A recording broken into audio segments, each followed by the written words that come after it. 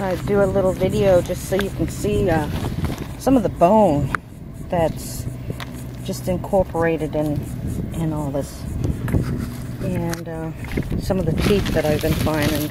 They're just lots of chocolate tops and things like that. The material is all different, and if you were watching the other video, you were seeing that all the little teeth that I was picking up, you know, some are broke, some are whole. There's a pufferfish mouth plate, and it's just loaded with bone. So this has possibilities of running across something really spectacular. You know, but you've really got to look hard, and you got to have your eyes trained to find stuff like this. I always tell my clients that when they come out with me, try to watch some of my videos so that they can get your eyes to acclimate to the surroundings that that we're going to be hunting in. So, oh, I don't know. Can y'all see that? You see that tooth right there? That looks like a meg. Lucky day for me. You never pull a meg right out of the sand, because when you do, you could possibly break it.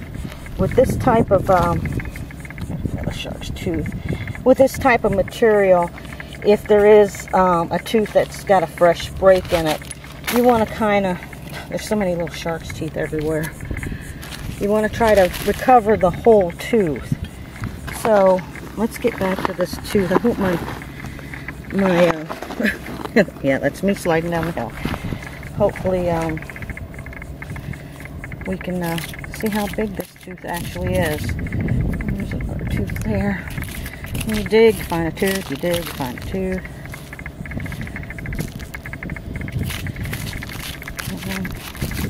Try to excavate all of it. Oh, it's all there. It's all there.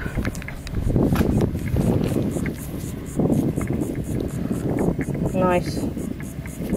Nice. Try to walk over here to keep some water without sinking completely down into the mud. See if I can't rinse it off a little bit.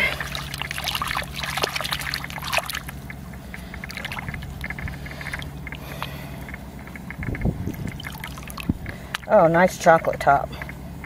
That's what I like. That's what I like.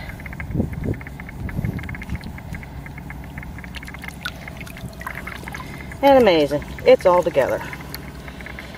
Well, that's the start of a great day. Happy hunting.